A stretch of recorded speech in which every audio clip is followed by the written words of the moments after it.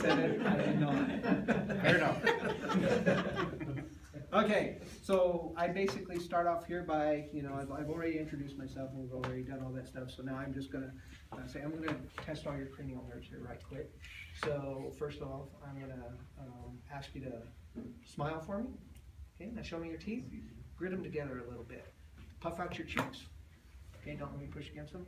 Now push your tongue against one side. Okay, push against that, push your tongue against that side.